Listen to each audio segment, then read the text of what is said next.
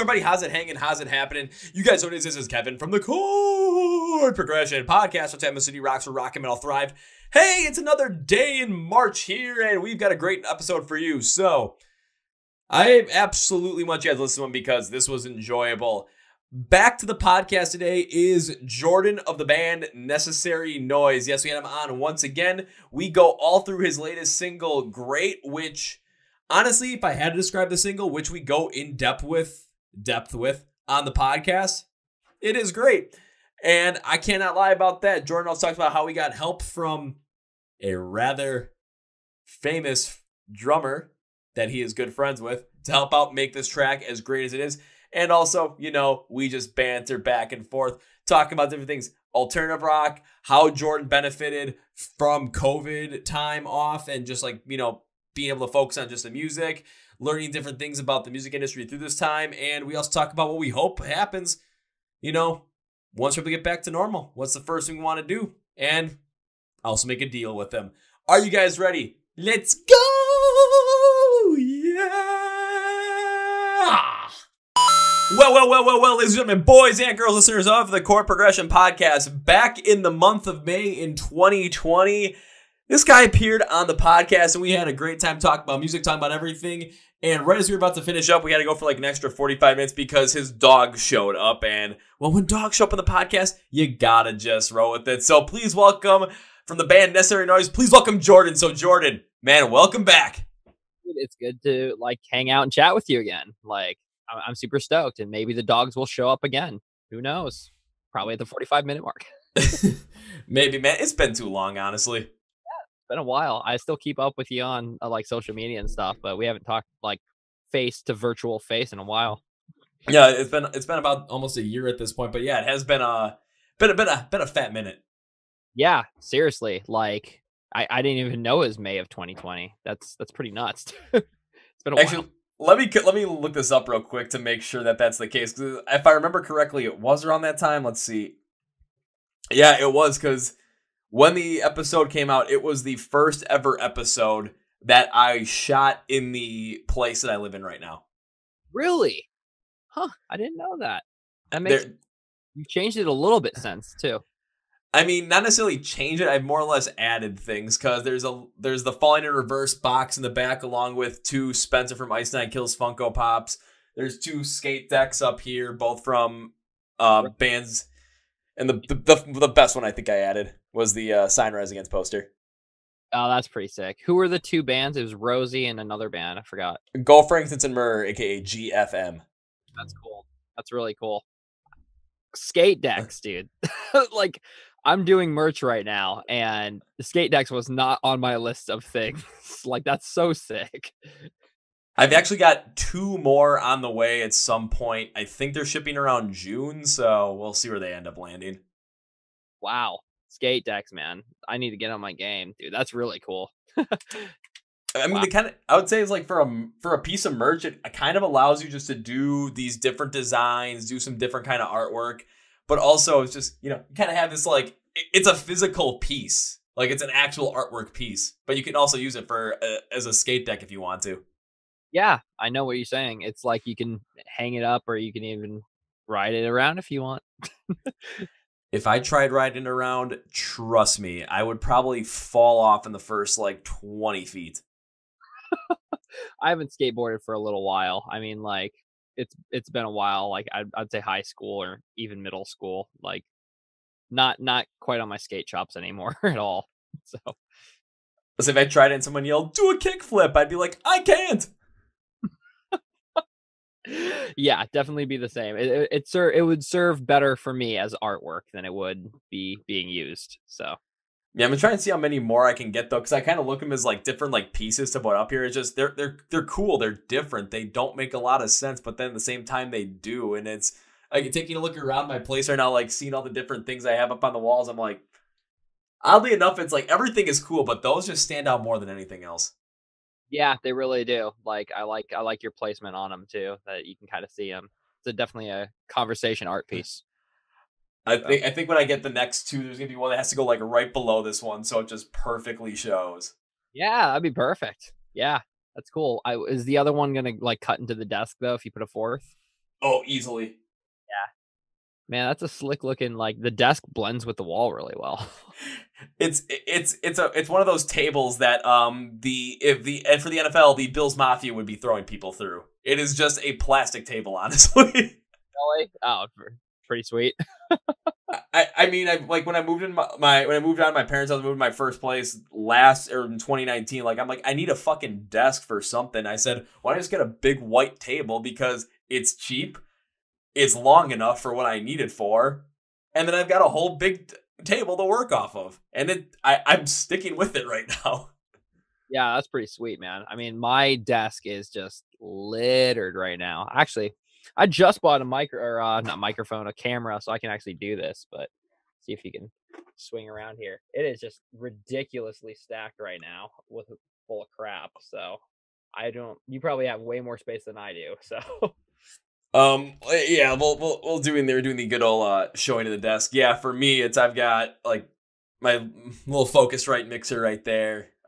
One monitor, yeah, little light, my laptop, keyboard that lights up, and then on this side, another monitor, the Wi-Fi router, all the way in the back, and then yeah, more space because I would have speakers up on here, but shoot, let me get this wrapped around back here so I can put this up nicely. There we go. Like I would have had speakers on here, but I mean, I've got my vinyl player behind here on my entertainment center piece, and then the speakers are underneath. So that's cool. What do you use for like speakers? Let's see. Let me see what brand they are real quick. Klipsch. Which one? Klipsch? Yeah. Yeah, I know those. I used to have like some. I got them from Best Buy in high school. I had some really cool headphones that were Klipsch's. I like those a lot. I'll say this: they treat me well, especially when I was at I had a trivia night Zoom thing with some friends, couple like last week, just because people are all over the place. We wanted to all get together and do it, and all of a sudden, everyone's talking, doing stuff, and all of a sudden, people are asking me, "Who the hell is playing that good music from like 2010?" And I literally turned around. My vinyl player was open. Thing was running. I had What Separates Me From You just rolling. I'm like, okay, at least you guys remember good music, man. Yeah, exactly. My song of the day. What was the old channel name? You changed it like right when I was joining in May or doing the podcast on May. Well, originally it was My Song of the Day Rock 2000 to today, but I just ended up shortening up to MSOTD Rock. So the MSOTD is still the exact same thing. I just shortened it up because makes it easier to say, makes it a little bit shorter, a little bit more recognizable. Plus, if I want to grow it in certain ways, like I could do like a MSOTD country one if I wanted to. Would I run that one? Hell no, because I don't like country that much or at all. I'd have someone else who's really into it do something like that. Yeah, that's cool. That's cool for expansion ideas. Like, definitely, I wouldn't have gone as country as the first thing, but you do live in the Midwest, so I miss Iowa. That you could probably find somebody in Iowa who would host that like right away. Oh, I know a bunch of friends that would host that. One of my buddies was interested in maybe starting up one with me, and he would want to do all more alternative music. And I'm like, you know what? I told him if he wanted to do it, definitely go for it. I haven't really heard anything from him since. I think because because he just got out of the Navy like back in June or July, so he was trying to get on his feet. He got a job. He has a girlfriend, so I'm like, okay, you might be focused on that. No big deal. Makes sense. Here's a question for you, and I'm going to be made fun of for this, but what constitutes as alternative nowadays? Because you tell me, or what you think, because I used to know, like, I wasn't the snotty kid who like subgenred every metal thing, but I knew what they were. I was like, oh yeah, this is crustcore punk, like whatever. But alternative strikes me as weird because I used to know like alternative rock was whatever, and then alternative pop was whatever. But what constitutes alternative now? Honestly, I'm not 100% sure myself because when it comes down to like what I listen to, for me, I definitely got more into that. Like I started out basically like hard rock, punk rock kind of stuff. And then since I started doing this whole entire thing, I started dipping into more of the metal stuff, especially metalcore. Like that's pretty much where I end up landing, and post-hardcore as well. So I'm picking up on certain things. But when it comes to alternative, like, cause like the stuff that I used to think of as alternative, I'm able to break down more. It's like, okay, this is a little bit more pop punk. This is more emo. But when it comes to alternative, I'm just, and like more like pop rock. So when it comes to alternative, I'm like, I'm really kind of like messed up on this. So if it's, I'll put it this way. how I know it's alternative is if it's softer than hard rock, but I can tell it's not pop rock.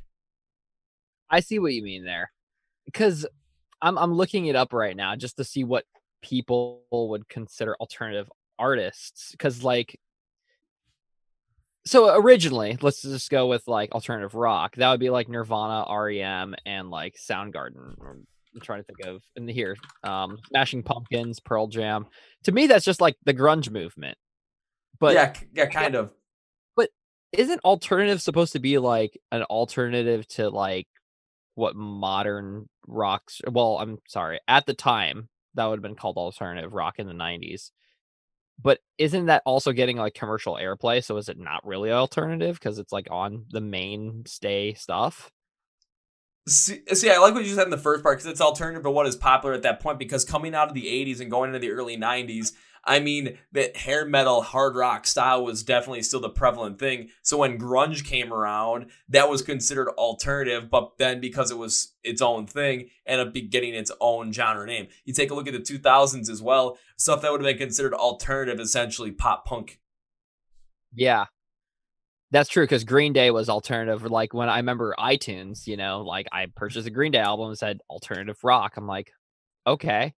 So yeah, I was submitting the what do you call it? The metadata for the song that I'm putting out, and that's a shameless plug right there. But um no, I was really considering. I'm like, okay, I'm gonna put rock as the first one, but as the secondary genre, I was like, do I put alternative? It's like I wouldn't. I mean, maybe pop, but like punk wasn't an option. So I was like, I think I'm just gonna do alternative, just because that makes sense, I guess. But See, given taking a look at like different things with iTunes and just how they classify their music as well with that second styling, I think alternative definitely would have been the way to go for you, given the fact that just listening to the song, seeing or hearing what it sounded like, and really getting a feel for it, it definitely would have fit under that alternative moniker. Again, had this been sometime like 2003, 2004. yeah, exactly. So yeah, alternative strikes me as odd, but then also again, like in terms of like alternative pop, like Billie Eilish has been considered alternative pop, and now she's like, the mainstay. So I guess what we're finding out is that all alternative things end up becoming the main thing, and then there's an alternative to that, and then it just keeps flip flopping and recycling, and No one will ever say fully alternative. yeah, never truly alternative. Never. But outside of actually talking about alternative music, I want to know because it's been about, almost a year since we had you on the podcast. What have you been up to, man? I'm gonna ask you the same question. My life has been editing, mixing, and that's about it. I think the first time when I came on, yeah, the only time I came on, but I was talking. I think I just finished up my first round of recording, and that was drums. And I met Sean. So Sean's a really good friend of mine now. He's the engineer on the record. For a long time, I kind of labeled myself as like independent, and I mean, I still am, but like, self-sufficient. I'm doing everything myself. And so I have always done my own mixing, but for as big of a project as what I'm doing, I really had to kind of bring somebody else in. I'm still doing a lot of the busy work stuff, like the editing, a little bit of the mixing, a lot of like the presets and volume, like, getting things rough, and then Sean kind of goes in and finesses, and I sit there with him all day long and just, nitpick stuff. But I'll talk about Sean a lot more. He's amazing, and if anybody is looking for an engineer, that guy knows what the hell's up. He's really refined me as a musician too. Just watching him go and all that stuff, and just understanding what makes a good rockin' track in terms of tone and editing and timing and whatnot. So, but yeah, I've been just that. I can't even say like I'd say about 10 to 12 hours out of my day is always devoted to like editing or mixing or something related to the music. And then the rest of the time, I don't have time for things I would enjoy outside of that, like video games or watching movies, unless I'm editing while watching a movie. But yeah, it's just been like like a horse with blinders on at this point, and just full throttling. That's really about it. Makes a lot of sense though, because I mean, also look at it during the time that we're in right now, because between the time when I've had you on the first time and today, I mean, we've been fully in with this COVID-19 pandemic. So what else is there to do? Nothing. That's the thing too, is I don't want to say I've benefited off of COVID, but shit, man. I really have. If I wouldn't have had this time to, I've never been really one to be fearful, and like I think we should be respectful of other people's boundaries in terms of like with the COVID stuff, of other people are, scared of this and really like, freaking out, and I am too, for different reasons, but I found that time was 2020 was my most, I don't want to say profitable, but like Productive? so much in that time frame that I was able to, like really get a lot of shit done. It was like the most, what's the word I'm looking for, Kevin? Productive. That's, yeah, profitable was productive. That's the word I'm looking for completely. Like so much stuff has been done in the last year from when COVID started, which is about a month or a year now. And thank God for that time, but also, it sucks that live music's not going on. I wish, I remember we had a conversation about that. That is a big staple for the music industry, and I think forever the music industry is going to be a little different. I mean, like the vaccination, if people can get it in their system and in their mind that it's safe now, things will go back to normal. But California, shut the fuck down, dude. That's all I gotta say, man. Things are shut down, so I don't know how that's gonna return. I mean, I hope it returns rather soon. I mean, just because, I mean, I've always brought up with this, especially in the podcast, when it comes to live music, it's a therapy for a lot of people. It's a therapy for me. It's therapy for the artists. It's a therapy for anyone that goes to the show, because all your inhibitions just go to the wind at that point.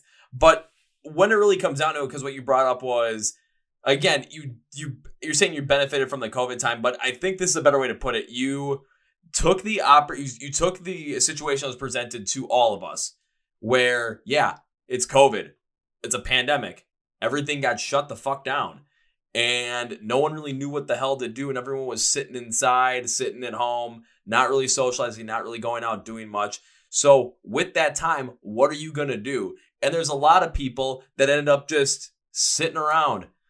I'm going to bring it up. Watching fucking Tiger King, and then watching whatever the hell else was coming out on Netflix. Watching another season of The Mandalorian and waiting for that. Coming up all these different fan theories for WandaVision, even though I don't even know what the hell's going on. I have not seen an episode. I don't have Disney Plus or anything else that was coming out on like Netflix or any streaming service at the time, or just waiting for sports to come back. There was a lot of waiting. There was a lot of biding time. However, there were a good amount of people like yourself and like myself included, where we looked at this time where all of a sudden everything got shut down, and it's okay.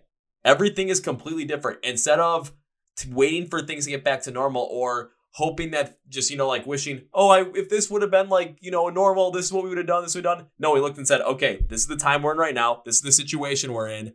What can we do with this situation, make it the best for us? Yeah. Make the change you want to see, do as much as you can with what you feel comfortable with. And, and I do feel like, I don't want to say bad because that's like pitiful, but I do feel for the people that are in situations where they can't do much, like let's say they're not a musician, right? They're just stuck at home, like, and they can't find something productive, or they have anxiety about COVID and whatnot. I do feel for those people, but there's a certain level too where you do have to try to find something productive to do during that time. If, further, learn a hobby or do anything, outside of music. But going back to what you said though, man, live music is, it's really therapeutic for people. And, that not having that opportunity to go see your favorite band or a local band, to go see them live, it can be detrimental to, even people's mental health, which really suck, like we're all cooped up and we're having cabin fever. Everybody wants to go out and do something. And a lot of times that escape, if they're listening to their music on their headphones, that's one sort of escape, but actually going to a show, man, that's coming back if everybody, connects the dots and follows the stupid guidelines and stuff, Well, I mean, I want live shows to come back as much as anybody else does. I said, when I have the availability to get that vaccine, people ask me, are you going to get it or not? I'll be the first one sitting in line at Walgreens, be like, basically, hit me. Just because I want to go back to live shows. I want to be able to get back into a mosh pit. I want to be able to end up potentially getting my head split open. But the problem is like, yeah, you're putting yourself in danger. Yeah, I'm putting myself in that position. I'm not forcing anyone else to put me in that position or put anybody else in that position. No, I'm just the one going in there. And if I get my head cracked open like I have beforehand, who gives a shit? It's not me. Very, very true. I know. I'm going to preface everything I say with, I'm not going to get too political, although this shouldn't be a political issue. Safety shouldn't be political, nor should the vaccine crap shouldn't be political, but it does, and everything's divisive. But my opinion is, I think we kind of have to follow along with what people want us to do, like wear a mask. And I don't have a problem with that, but wear the mask and do what you need to do and get the vaccine. And then maybe we can kind of return to a sense of normalcy. Because if we don't, see, that's a little conspiracy, but I feel like people will fabricate things and we will not return to normalcy, because every time we don't do what other people want us to do, things will not come back to normal. That is as general as I want to put it. And I'm not like a huge conspiracy nerd. I just feel I just don't trust the government. Doesn't matter if it's the left, doesn't matter if it's the right. I've never been one to like that kind of shit, and I will do the mask thing because I think it's safe and whatnot. And opinions are so fickle nowadays because we all get in trouble, but I'm just going to do what I'm told because, I'm not going to put a fucking chip in my, veins or something telling me, oh yeah, whatever. But I am going to wear a mask, and I'm not going to, I don't know. I think that form of doing the mask and doing the vaccine, whatever, is fine because it's not running my life, if that makes any sense. But if they said, hey, you're instructed to do stay indoors at all times and do this and are super dictatorial about it, then no, I will not do that. But I don't know. Thing gets weird. I think it is too, and I mean, given the fact that at some point in March, all of a sudden, again, you're seeing states like Texas and Mississippi just open up completely. And I brought this up on a live stream as well, where I'm not going to get political on this.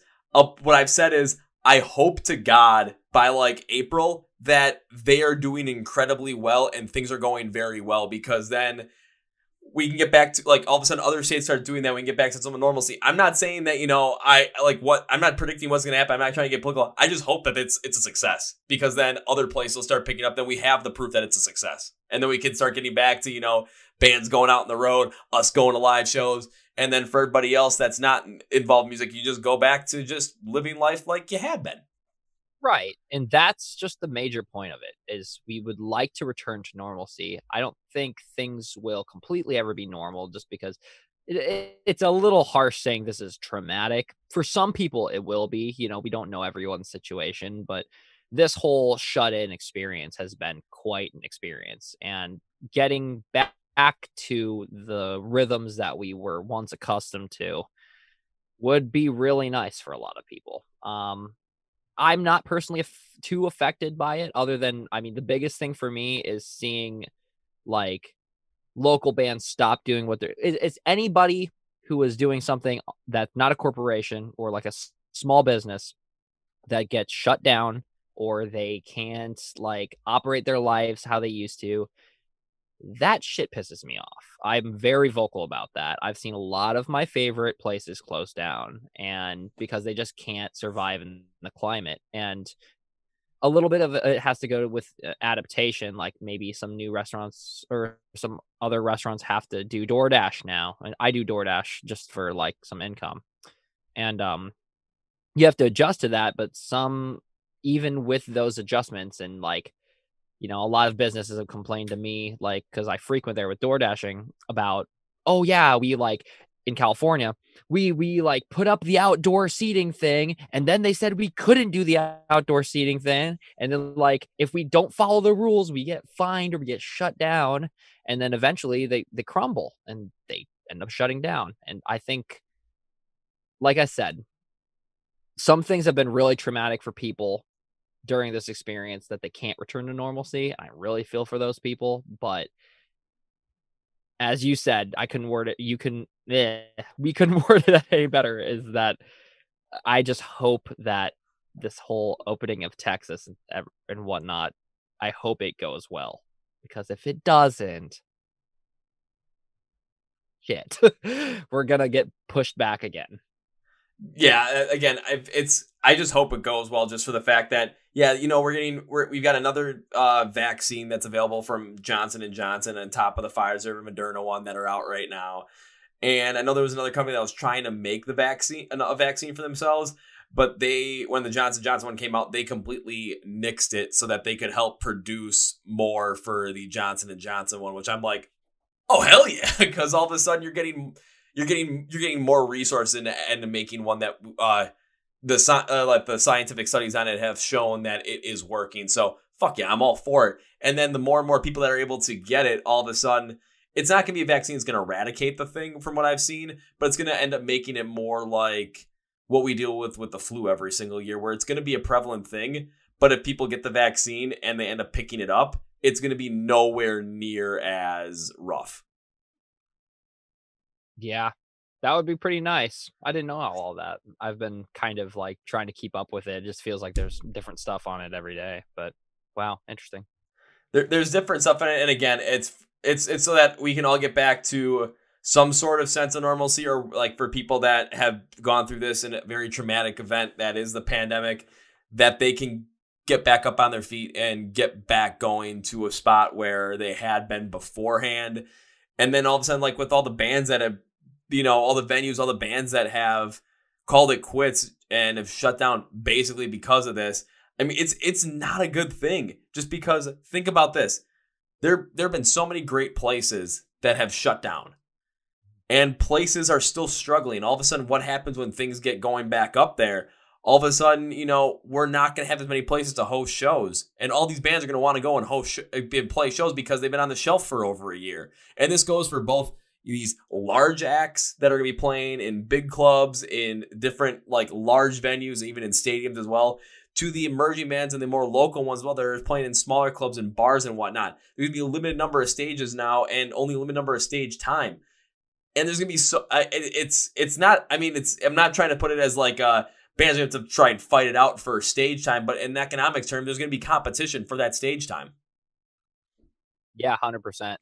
I don't remember if this was last year. I feel like I'm having deja vu because I might have talked about it, but yeah, a couple venues I frequented here in the Bay Area shut down, and a couple of them are in limbo. It's going to be really hard. It's going to change for a while. I don't want to say forever because it's so finite, but like, yeah, I don't know. It's going to be very, very different entering the live band atmosphere where, you know, now those, you know, beer tickets and whatever that we got, we're going to have to really promote shows, you know. We're going to like, as for the bands and the venues, obviously, but you know, some venues aren't great about that. They're like, no, you, the band, you guys bring the people. Like, we don't want to book you unless you bring people. So, and you know, pay to play was like the worst thing to have ever happened. Like back, you know, when before COVID, we're like, oh fuck, no, pay to play. But I don't know. I have a premonition that that's going to become more common, and you know, people are going to be more desperate for money. And like you said, there will be a competition for sure. And one other thing too to think about this too, from a fan's perspective as well, for people that are going to be going to these shows. I remember I saw this right at the beginning. Like, I think maybe this is right when things were finally starting to just open back up a little bit across the country back in like June and July. Saw it from Mr. Bar Rescue himself, John Tapper, who's talking about coming back to the bars where, yeah, if they're going to be open up, you're not going to get nearly as many people as you got before the pandemic because there's going to be 3 sets of people. The first set of people are going to be the people that, they absolutely love that. That's what they do. That's their thing. And they're going to be the ones where, when they first open up, this is for bars, but it also goes for live music as well. They're going to be the ones that are going to be flocking to these places, flocking to these shows. But a lot of the people that are going to be more your casual people or people that are still concerned about everything going on with the pandemic, they're not going to show up. It's going to take time for all of a sudden then those second movers to come in, and then the people and then all of a sudden it's going to take time for the third group, which is the group that is still very concerned about what's going on until they absolutely know it's safe. Me, when it comes to live music, I'm definitely in that first group where all of a sudden I have a chance to go see a show. I'm going to freaking be there, but I'm not everybody. Yeah. Very, very true. I think, you said you live in Milwaukee, right? Yeah. I'm doxing you, am I? Shit. But okay. I feel like the Midwest has a couple more shows that are opening up, more local stuff. And, I don't know. Have you seen any of that or? Well, I looked up recently what's going on with the rave here, and because that's the biggest one. And looking at their schedule, I mean, the next closest possible one that they have that's still on the schedule is June, if I remember correctly. However, the other one that's more local is this place called X-Ray Arcade. I'm just pulling it up right now, and they don't even have any shows potential. Yeah. Wow. I'm gonna look right now too, just like San Francisco and Los Angeles. I was just thinking the Los Angeles Forum just to see if they have anything. This is more of an actual like a big venue, but yeah, a lot of postpone. New date, new date. Justin Bieber's still supposed to show up on 14th of August. Harry Styles, but nope. Harry Styles' new date. I don't know, man. Yeah, oh yeah, there's the MCR stuff. That's still not Eagles. I don't know, man. we're gonna have to see for sure.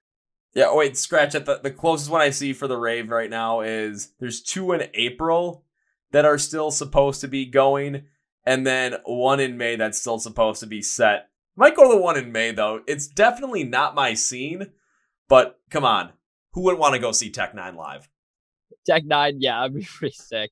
I think at this point people just want to go see shows. It was like, hey man, I mean, I'm gonna see if I can word this and form a sentence. I think that local bands will be the first really we're testing the waters, so to say, so that we are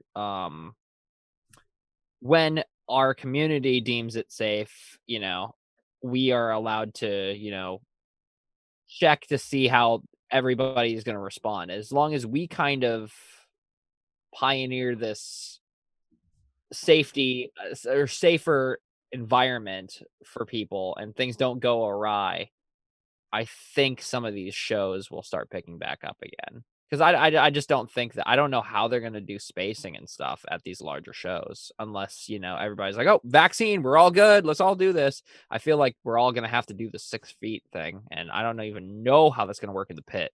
It's not going to work in the pit, but I think like with the shows that would have the pit in those larger venues, they're not going to open up until they deem it fit to the point where if people show up, that the majority of the people are going to be able to be vaccinated against COVID, along with the people that maybe not have done so, that again, like they might have it's going to be also an insurance thing too, that they are covered on liability insurance on that front. That's going to be another huge thing when it comes to these shows returning again.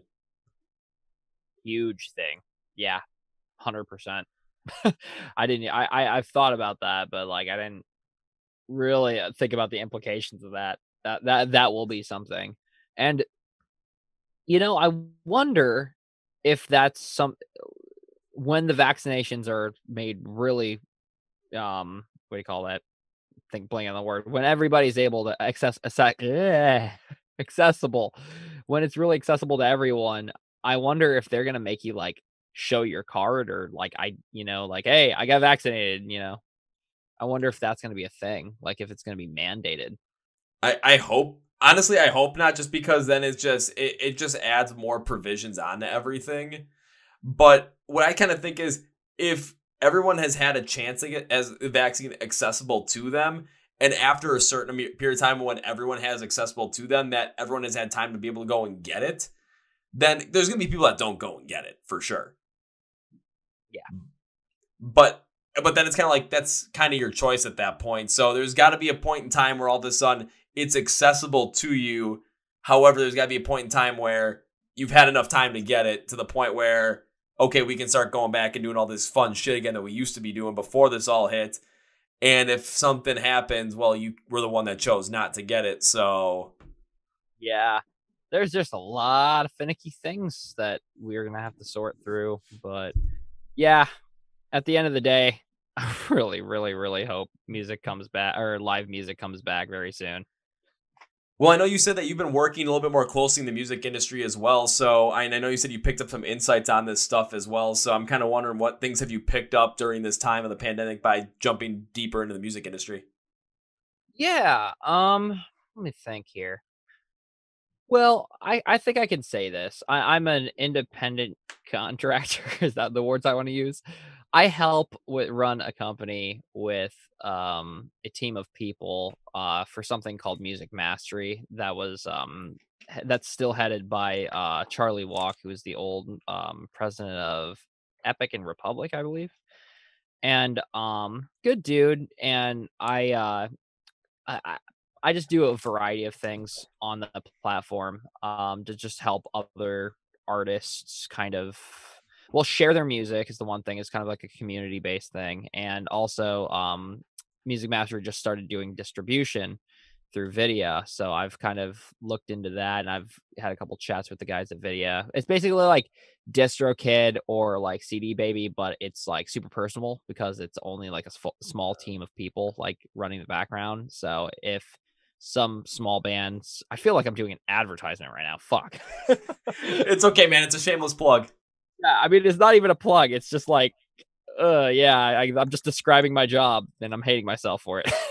But yeah. But I think the biggest thing with being very kind to, the company, every job has its ups and downs. Let's put it that way. But I really think that I've learned a lot of what things are like. No sugarcoat, no bullshit. And even if there is bullshit, finding the truth inside of that, as cryptic as that is. I think that I've really learned a lot of what the industry coats and what they like and what they don't like, and what a lot of artists that are it's mostly a pop oriented program. No, I'm sorry, I shouldn't say that. I've learned a lot about the pop industry through that program. That's as cryptic as I can be. I was gonna say, is there any way you can give us some certain examples of things that you learned that you're able to tell us about, or is it something where? I mean, like, I shouldn't be like saying like there's like secret everything's run by one person or like Q or something like that. It's more like it's not secretive like that. I'm just trying to be like nice about it, so I'm not like calling out other artists, which I'm not naming anybody by name anyway, so it doesn't matter.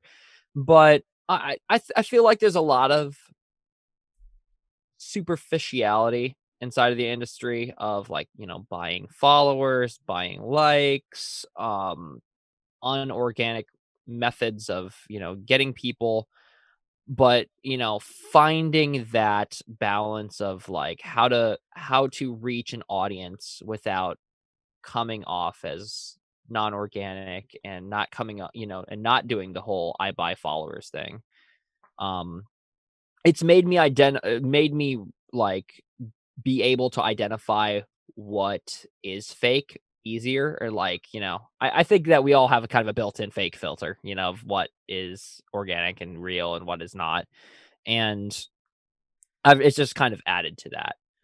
Let me think of things that are like positive. I can also say that I've just learned, yeah, like, I've learned a lot of money talks a lot of times. I've learned that if like being able to support yourself with your music financially is pretty integral, but also like I said, finding a balance of what I can do without having to spend, thousands and thousands and thousands of dollars. And are you going to be looking up music mastery while we're talking? No. What I've been doing lately is like on my note sheet just to make sure that when it comes to actually writing out the bios for these, I remember like the rundown of what we talked about so I can make the bio the best possible. No, I was just like thinking, oh my God, he's going to look up the website right now. No, I'm not No, looking up the website. You want me to? I can. good. It's interesting. We've gone through that website 5 times. Charlie's never going to listen to this, so I don't really give a shit. Maybe Lisa will. Hi, Lisa. Hi, Andrada. But yeah, we've gone through that website like 5 times. That one's not my design, so I don't really give a shit. But yeah, I've run a lot of the tech background for that stuff. People consult me for like gear advice. I just did a call like last week about that. I help run, for example, like Charlie was still is a big name in the industry just because of what he's done. Like he helped out like Ariana Grande. He did T Swift back in the day, a lot of pop artists, but he's done like Billy Joel too. I respect him for that. Funny enough, he's like the 4th line on like System of a Down's credits too for thanking. Yeah. Cause Republic. So yeah, I mean like he's a good dude. He's a good friend of mine now. But a lot of what music mastery tries to do is try not to alienate people. Because I've talked a lot about the negatives, but yeah, like I suggested way early in my tenure to like, hey, we should have like a dedicated day to play music back so that other people, and this is also before the pandemic, we were on Zooms a lot, and we were trying to figure out a way for people to play their music on the Zoom to build like a little sense of community. And I think outside of music mastery and inside of music mastery, it's been cool to allow people to like show their music to other creators and like get feedback. And that's kind of why I tried to help create those Fridays. So now I run 80 to 90% of those calls to allow people to just share their music and share like a little bit about themselves, and have Charlie hear it, and he's got a really good ear for what makes a good hit song, and then you take that and do with it what you want to. Totally understandable. And again, it's just there's certain things about the industry that I mean, there's a lot of artists, and then the people that are really doing stuff within the industry, like myself doing these podcasts as well, that again over time, like I'm learning these things, but there's a lot of artists that I'm not going to say they're just not aware of what's necessarily like there's so much other stuff going on there that you're not fully aware of the full scope of the situation that the industry presents. 100%. And like I actually take for granted sometimes like what like I try to think of some people in music mastery joining as me in high school. Like what did I think the music industry was like? What did I not know? And like for new people coming on, it's kind of like, ranging that, trying to show that, hey, like we can all learn something here, and we can all get feedback and criticism, and we need to like learn what we can do for ourselves to further our careers in music if we want to do, if that's the route you're choosing to take, and just also like trying to make better music. Like that's something I've been trying to get the program to focus on too, is like we've already got some pretty good artists on there, pretty great artists, and just trying to figure out how to even make them better. So now there's a what do you call it, Music Mastery Studios production angle that they started like 7, 8, 9 months ago, something like that, and that connects people with like some bigger artists bigger producers out there. Like it's pretty cool. It's really cool. I'm glad to help out with it when I can. Well, because when it really comes down to it, there was one thing I kept seeing, and there's a lot of things where I've heard about different stories where different bands have been out there and other bands are trying to like push them down in order to like be the competition style. But in the end, when a band succeeds, if they play like the same kind of music that you play, if they're from the same area that you are as well, that's only going to potentially help you out because all of a sudden now this band might become bigger. People are going to get more interested in their music, but they're also going to get interested in the music that also comes from there and the same style of music as well. So why wouldn't they want to go check that out? I mean, a good example that would be, let's say, let's bring up Japanese metalcore, for instance. Who would have thought that Japan would have had a great metalcore scene? All of a sudden you get bands like Crystal Lake and Cold Rain coming out of there. You're like, holy shit. Can you imagine all these other, I mean, I found a couple other really good Japanese metalcore bands just based off of trying to search stuff like that. Hell, Nick from A Scent Like Wolves told me about one that he went on tour with, and I'm like, I want to get these guys on the podcast. They told me they couldn't speak English very well. I'm like, well, then how can we make this work? Because I still want to talk to you guys and get more people to know about your band. Yeah, territorial stuff really helps. Like, if somebody hears a really cool band from the Bay, I mean, that's Bay Area punk, that's a lot of where that was coming from, was like, oh, we hear Jawbreaker and Green Day. I wonder what else comes from that area, or Rancid, like all that stuff, even like, trying to think here, like Midwest emo. That's a perfect example. It's like everybody knows what Midwest emo is now, but thank God for American baseball, I guess. So yeah. Oh God, yeah. No, that also takes me back. There was a video from Mr. Finn McKenty, the punk rock MBA, where it was like groups of like the worst fan bases, and one was like the fan base of Midwestern emo. Yeah. Midwest emo. Actually, my my live bass player really digs with Midwest emo too. Like I do too. It's good. I shouldn't ever hate on it. They do riffs that I could never do. So I never really fully got into more of the Midwestern emo. I've definitely got into more of like the Chicago punk style. That's really where like when everything was kind of like popping off for me back when I was like, a lot of the bands that coming out of Chicago, I was like, oh my God. Yeah. And yeah, one of the people, one of the bands came from that was Fall Out Boy. Like if it wasn't for that scene, Fall Out Boy, well, not modern Fall Out Boy, but like that old Fall Out Boy really derived from that punk scene. Yeah, and then you get a band that came out of that punk scene, still plays that kind of punk style that is, you guys know what I'm talking about, absolutely incredible, with Rise Against. Yeah, of course. Yeah. I'm gonna forget Rise Against. You're a big Rise Against fan, aren't you? Oh, absolutely. Riot Fest, man. I'm hoping they come back. I'm hoping it happens in 2021. I'm hoping that they're somehow on the bill, just so that, I mean, I don't give a shit whoever else is playing. If Rise Against is going to be there, you better believe I'm going to be at that stage once again. I don't care whoever else is playing around at that time. I'm going to be stuck there. Doesn't matter. Yeah, I forgot they're from Chicago. Yeah, that's a big one. They were. Yeah, now I'm just gonna look up like Chicago punk bands. Like a modern pop punk band from there is Belmont. Belmont's fantastic. Yep, you're cool. I know that. And there's like some other like punk bands that have come around like from like the more Midwestern area, or even like a little bit further east, but still because they're like that Rust Belt area, like Anti-Flag, because they came out of Pittsburgh. Yep. So it's just like, yeah. Actually, a Bay Area band called Grumster was supposed to go on tour with Anti-Flag, I think, last year. And I think that got canceled because that was big, because they were like a band we played with as Necessary Noise. And like they were just like a Bay Area favorite, likable band. Just like a 3-piece, pretty modern, simple pop punk Bay Area sound. And yeah, they were supposed to go on tour with it. I don't even know if that's still happening. I have to check.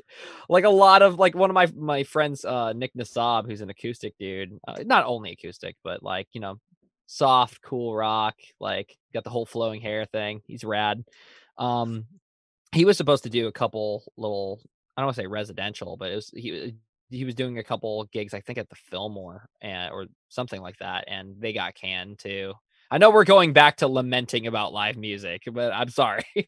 But yeah, it just sucks for a lot of the bands who had like, we're going to see if those local things got rescheduled, I mean, I hope so, because there was a couple of local things that were happening around here that I was excited for, just because there were some bigger acts that were associated with it, but they were bringing a lot of more local acts on, either local acts from Milwaukee or local acts coming up from Chicago as well. Even though it's like, yeah, Chicago, Milwaukee, two completely different things. When it comes to the music scene, though, within Milwaukee, there's not necessarily as much as there would be coming out of Chicago. So I'm always looking at what's going on there. Plus, a lot of not gonna lie, a lot of my favorite bands are based out of there. Chevelle, Rise Against, even though I think only one of the guys lives in Chicago, like in the area right now, Disturbed. They all came out from that area. So yeah, I absolutely love what's going on there. But I was seeing certain things come up, like all of a sudden, I forgot who was gonna play with them, but it was like two local bands and then Thousand Below and Bad Wolves. I was like, holy shit, this is gonna be great. Yeah, that happened. That was like the first show that got canned. I was like, fuck. Those 2 weeks to flatten the curves sure lasted a while. Hey, we're at the 1 year anniversary of 2 weeks to flatten the curve. Yeah, dude. Fuck. Oh man. But what's the outside of music, what's something that you're going to like really appreciate coming out of this? When we come out of this. Well, it's gonna be music related in some way, but it's different but the same. And here's what I'm looking forward to most when it comes time to actually get back to this: travel. The reason being is because throughout this year, throughout 2020, throughout the podcast, I've been able to talk to so many different bands, meet so many different bands virtually, of course, but I've met a lot of them from different places all over the world. And I got to throw in some of the names here. Some of my favorite Italian metalcore bands like Stain the Canvas, E-Line, I'm trying to think, what was another one? Waves of Autumn. There's other ones that I've talked to, but I haven't gotten on the podcast as well. A couple of German bands like Pentastone, Venues, trying to think of some other ones. Italian alternative band called, let's see where the name is, Atwood. I'm just going through my list right now. There's a Norwegian metalcore band called Etna. There's a shit. I'm trying to even think of some more just to kind of give you a Mountain Eye out of the Netherlands. A couple Australian bands, couple Australian artists as well. And then Wild Ways out of St. Petersburg, Russia. They're Russian metalcore. There's so many different bands that I've been able to talk to and meet from so many different places around the world. Mostly Europe, though. I'm not gonna lie. And I had this whole entire plan to go over to Europe for like 2.5 weeks and just bounce around to different countries and try and see as many of these bands as possible. And it was like, cool, I was going to be able to travel, go have all these crazy times, like see what the hell was going to happen. But the thing I was like looking forward to most when the COVID ends and we can get back to normal is being able to actually do that. And then show up on these bands' home turf out of nowhere and be like, hey guys. That's cool. That would be cool. Yeah, travel. I didn't think about that. That'd be cool. Yeah, that you're planning like a real like European road trip for that stuff. That's awesome. I was thinking travel like I can't wait to go to New York or California, but you're talking like Norway. And like that's awesome, man. Yeah, like I know I'd like a whole plan because it was gonna be like I was gonna go to northern Italy because that's where most of the Italian metalcore guys are, and I was gonna see a couple shows with them, try and hang out with them. I had a friend who lives in Bratislava, Slovakia. Her and I were gonna go to multiple different shows in Bratislava, Prague, and in Vienna because a lot of bands go through Vienna. So we were just gonna hop around and do that. I was gonna go up to Germany, see a couple of shows. I was gonna go back to Amsterdam, hang out with the guys from Mountain Eye. And also because Amsterdam's a fun-ass place and I wanted to go back there. And then maybe go over to London and hang out with some people that I know and see some shows there. Or if I need if I'm like, okay, just end it, need a little bit of a break from live shows, I was going to go drink in Ireland for 2 days. Dude, I have a friend who went to Ireland, study abroad. And she had just the most wonderful time. She said that she had it was just like a different experience. Like they treat life differently. It is not living degree to degree. And I really want to go to Ireland. Like all those places you mentioned, I really want to go to. Italy is on the top of my list. I haven't been to many other, especially, I don't think I've ever been to a single European country. Like, how about you? Have you been? I was in Croatia for like 3-4 days because it was the 30 Seconds to Mars thing, but I spent a day there beforehand just to hang out. And then on my way back, I'm like, I gotta go somewhere else. So I spent 40 of the craziest hours of my life in Amsterdam. Yeah, I've heard Amsterdam gets pretty crazy. So I'll put it this way. In the entire 40 hours I was there, I bought my first drink. That was all I paid for. Wow. Wow. I had Heineken's coming at me left and right. That's nuts. for 2 straight days. For 2 days. Dude, what a 40-hour trip. Well, I'll even, like one of the other fun things, because I'm not going to detail everything in the podcast because, well, there's some stuff that's definitely not safe for work. If you guys are listening during your workout, even though I've been swearing, I swear during most of these.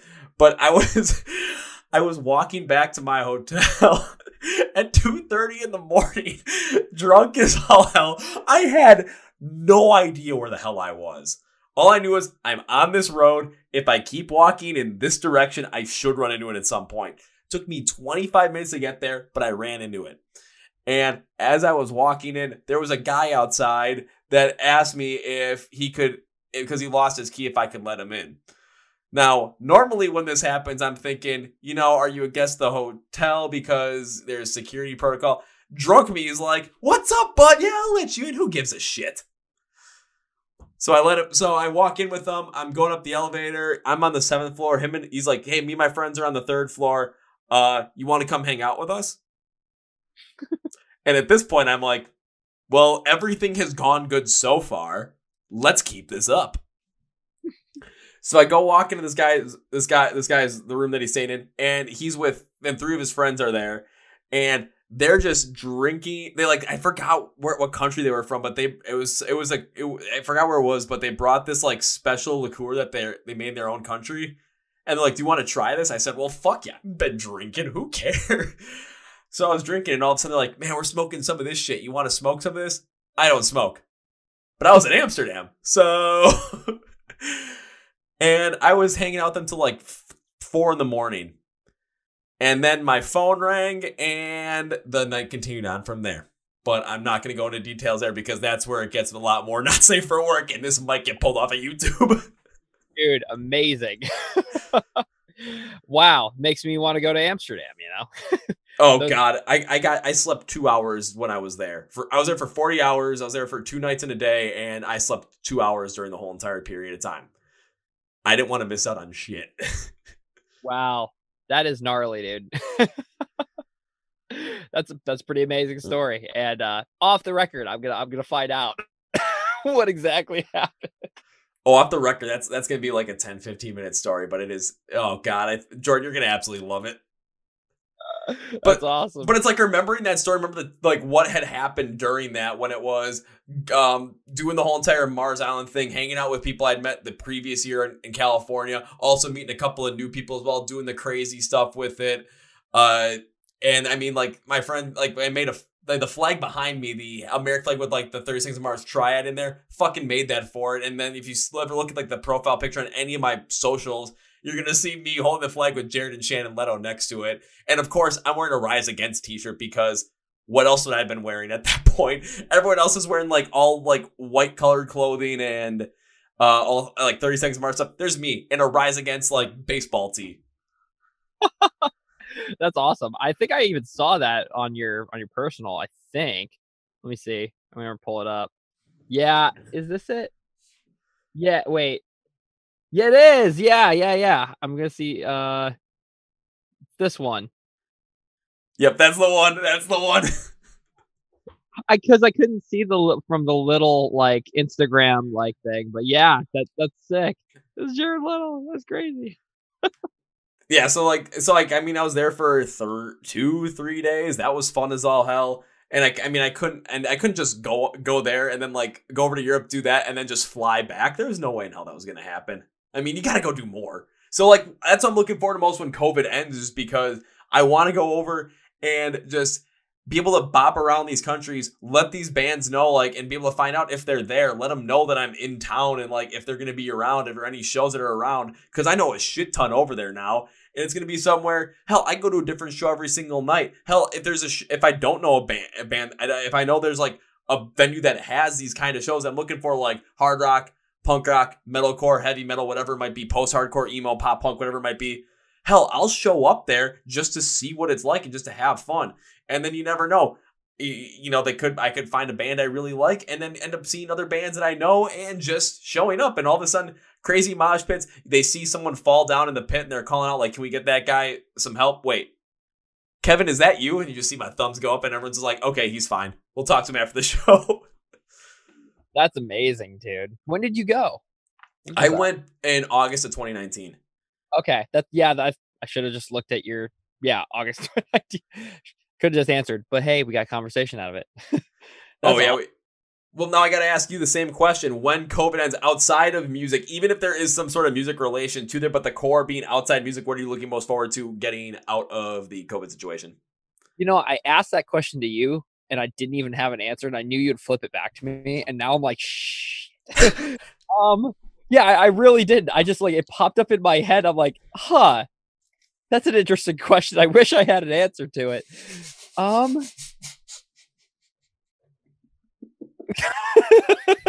don't know. Fuck. I'm so lame that I'm gonna bum off that because I'm like, yeah, that's a good one. Travel. I'm really gonna bum off that one. I think travel. I'm gonna filibuster my way into something else maybe, but yeah, I don't really know because I don't know what else is shut down. I mean, this is not at the top of my list because I never go see movies in a theater, but it would be kind of nice to go see a movie in a theater. I don't really know. I mean, okay, we'll do this.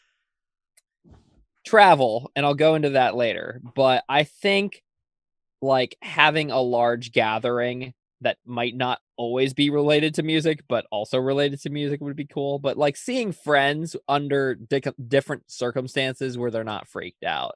I haven't, been able to see a couple people because they're really shut in and, whatever, but they're convinced when the vaccine comes out, it's oh, perfect. That's, I'm not saying it's going to solve everything, but it definitely puts people at ease. So put people at ease. But yeah, going to see large gatherings of, I'm not really a party person either, but yeah. So, but I think it's just, or I mean just the feeling of being able to go and see your friends and not have to worry about the taking health precautions where it's you're able to go back to maybe standing around a bonfire, having drinks with 20, 30 people, just enjoying the time and no one really caring about, okay, there's a virus going on, so we have to stand 6 feet apart from each other, people yelling at each other about mask wearing and whatnot. And you just kind of want to go back to just the bliss of just hanging out with your friends. Yeah, exactly. I'm even thinking of I wanted to hit people up and say, oh, I want to hang out with you, whatever, because I'm game, but a lot of people aren't, and I will get publicly shamed and a scarlet letter if I actually do that. But yeah, it would be nice, to not have to always worry about those kinds of things or other people's reaction, that's what I would look forward to at least. Bonfire would be cool. I haven't had one of those since Iowa, but yeah. I'll say then jump, if you can find a way to come out here to Milwaukee. That I mean, I'll put it this way: are we completely open up? No, but is stuff open up? Is there stuff able to do? Yeah, one of my friends, it was his golden birthday at the end of February, and we ended up going to this place called First and Bowl, where basically they combine football, bowling, and cornhole, or beanbag toss, or bags as we call it here in the Midwest. And it's just everyone was there. It was 11 of us. There were other people there too. It wasn't super packed, but there were people there, and everyone was just having a good time. That's cool. That's awesome. The way it should be. Exactly. So I can see where you're going from there, but now I'll make the question a little bit easier on you as well, because we're going to include music in this as well. So when we're able to get back to normal with music included, what are you looking most forward to? Playing shows is such an easy out, but definitely playing shows, that's a given. Yeah, I really miss doing that and interacting with people, because it's weird with Necessary Noise. The band was doing so much live shit before, and it was solely live stuff, and we garnered traction off of no recordings and nothing. And everybody always asked at the end of every show, I should have had a tally marker of how many times people were like, when's the recording coming out though? When you getting some music recorded? And I've been so finicky about that I was like, oh yeah. And I would have demos. I'm like, fuck the demos. I want real shit. And finally, for the first time, I have recordings, like really good recordings that I'm proud of, and there's no live shows, and I just find that serendipitous almost, like very, very interesting. But yeah, I'm looking forward to connecting with an audience, because it's been a while since I've been able to do that. I saw a couple bands here in the Bay Area that did it really well, and that inspired me to be the best frontman I could be. And so as soon as we can get back, man, I'm going even harder than I did before for live shows, because gotta amp it up. Totally understandable on that. And I mean, I got to piggyback on that with when it comes to me before I talk about, your recording as well, because there is a new song you got coming out, which has already come out by the time everyone listens to this podcast, that I want to go in and make sure everyone understands, you got to listen to this song. But when it comes to like with music, the two things I'm looking forward to most is, first, when it comes to live shows returning, just that therapeutic and euphoric feeling of live music, going there, all your inhibitions, all your problems just go out the door. And for me, honestly, I'm looking forward to that first like punk rock, metalcore show, whatever it might be, jumping in the mosh pit and getting hit for the first time. It's weird, but when I get hit for the first time, my adrenaline just goes through the roof, and I know for the rest of the show you cannot get me out of that pit. I just have to get hit once. The last time I was at a show with a huge pit was Word Alive, Escape the Fate, Falling in Reverse. I jumped in the pit and some 280-pound guy just hit me from the side. I wasn't expecting it, leveled me. I had the wind knocked out of me as I hit the ground. I did not leave the pit the whole night. I was in from there. I missed that. The other thing I'm really looking forward to is finally being able to, make good on some of my promises to the bands I've had on the podcast, because there are so many bands on here that I have told that, because I want to see every single one that I've had in the podcast, if I can. But the caveat always is I always end up having a deal with them, and the deal always ends up being the first rounds on me clause, which is me buying the first round for whatever they want. And some people have turned it into certain things, like the band Rosie out of Texas. It's not just first round of drinks, because not all of them are 21, but it's pizza and burgers and ice cream and custard and whatever the hell it is. I owe Keith Wallen from Breaking Benjamin a whole pizza, which means I'm probably going to have to get pizzas for everybody in Breaking Benjamin, which is freaking awesome, because then I get to deliver pizzas to Breaking Benjamin. What a shame that you're going to have to do that. How terrible. No, that's cool, man. Or I'm trying to think of another one, Benny from the band Avoid, because he knows, he told me he came in Milwaukee one time for a show, and he was hanging out at this cool bar where it was a cigar bar where they played chess.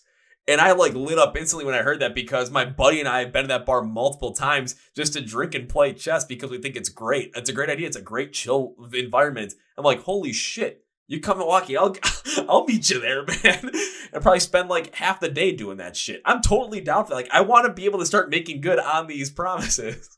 You can tell that I've actually been tuning into your stuff, because I remember that story about him doing the chess thing, and what you said about the pizzas and stuff. And then the Rosie with underage, I didn't know they were underage. Actually, I think I still follow them on Instagram. So yeah, I know. Their drummer Molly, I think she's either 19 or 20. I know Zoe turned, when I shot the first podcast episode with them, I think it was on Zoe's 21st birthday. Wow, they're like sisters, right? Something like that? Okay, cool. That's cool. And I'm trying to think of another band, Expecting Perfection. The first time I see them, I'm bringing 3 cases of Shiner Bock to hang out with them. Okay, so that means, with all of that, what are we going to do when we meet up? We got to make fucking insane. That's a good question. I mean, well, I've got to put, I've had you on the podcast twice. I got to amp it up. I mean, every single time I'm doing something like this, it ends up being amped up at some point, especially with bands that have been on the podcast more than once. Expected Perfection, Rosie. I still owe Jonathan Norris from King Collapse, I think, a drink, because the first time I actually saw him live, they were kind of running late and trying to set up. So I'm okay, can't really do that. And by the time they ended, the bar was going to close in 20 minutes. So I was like, shit. And that was the weekend before everything shut down too. So I'm like, shit. I still gotta pay him back for that. But yeah, what am I what kind of promise am I gonna have to make you to make this incredibly epic? Okay, so you think about your promise. Well, I'll make my promise. I'm gonna make a promise. You go see a Necessary Noise show, or even just hang out with me, and I will make you fettuccine Alfredo, because that's like the one skill I have. Like I do a lot of different shit. I do guitar teching. I do a whole bunch of delivery shit. I do all this weird, music production, pop advice, all this stupid shit. But damn it, I am proud of my fettuccine Alfredo. I make it for all my friends. So the first ladle of fettuccine Alfredo is on me, and all subsequent ladles of fettuccine Alfredo is on me. So, and I don't care, even if we're like, oh yeah, we met up at a hotel. I'm buying a stovetop. I am buying heavy whipping cream. I am bringing all my spices with me in my backpack. So I stay. Hold on, very quickly. I don't want to advertise this, but I stay a lot. Actually, this next week I'll be staying at World Class Audio, which is where my engineer is, and that's like the recording studio is literally 100 feet away from his house, so it's like his own property. And I sleep over there because he's so generous, and we're friends. It's not like something he does with other people like all the time. But yeah, I brought all my spices through one time, and we made fettuccine Alfredo, and I brought like my teas as well, because like for my voice. And yeah, that's something I do, and it's really weird. So now, All right, even if it's even okay, I'll put it this way. This is one more specific if I see you and it's here in Milwaukee or here around or here in Wisconsin or anywhere around there, where yes, I am totally down for fettuccine Alfredo because I like food. I'm just gonna put it that way. I like to eat food. who doesn't? I do. I gained like 15 pounds since like 2 years ago. So yeah, I like food a lot. But here, if that's the case, if it's I'll put it this way, if it's in Wisconsin or somewhere around, what I will do is it's not just gonna be one round. It's gonna be me bringing 2 cases of some sort of like 2 different, like couple different beers from Wisconsin that are only really brewed around here that you probably can't get or probably never really had. And I'm just gonna end up being like, let's drink. Let's put Amsterdam to fucking shame. That's gonna be nearly impossible. If you can pull it off, man, I'm down for it. I'm a wild card, dude. Actually, I haven't drank for a little while, but I remember the times I did drink. Some of the times I did drink. Some of the I'm adventurous. I like climb lamp poles, and like, yeah, I do anything I fucking want. Like, I remember there's a lamp pole near this venue that also got shut down, Downer. But yeah, it was called Channel Brewery, and this lamp was fucking way up there. And just all of a sudden, I just remember like not blacking out, but I was like up there and just having a great old time. They're like, Jordan, come down. Like, no, I will forever be up here. So yeah, I don't know. We will have some fun experiences for sure in Milwaukee. All right, if it's definitely Milwaukee though, and that's definitely how you act, then I am definitely making sure that my best friend is there for that moment, basically because he will do all that exact same shit. He went to Arizona for like a couple of weeks, and he went to Hawaii afterwards. But before that, they were having like a little going away party from the bike shop he worked at. And before I left, he's like, "Hey, do you want to?" Because I was hanging out with a friend also that night too, so I had to leave. And he's like, "Dude, do you want to hang out a little bit more?" I'm like, "No, I gotta go do this." Oh, damn! I'm giving my other friends a scavenger hunt while I'm gone. Well, what are you doing? He bought different bags of like different like chips, and he hid them all over Milwaukee. But he hid them in places that you could get to, but weren't easily attainable. I'm like, are you just climbing buildings and putting them on roofs? And all he said was, "Yep, that's exactly what I'm doing." How the fuck? Dude, that's amazing. Holy crap. I'm just climbing different buildings. Dude, that would be what a scavenger hunt that would be. Oh my God. What he said was like, are you telling these people like where to find them or what the clues are? He's like, honestly, what I'm doing is I'm just gonna tell them, I'm gonna give them the address of where it is, but I'm not gonna tell them where it is. Oh my God. I definitely want to partake, that would be such a fun game to do. Holy crap. Wow.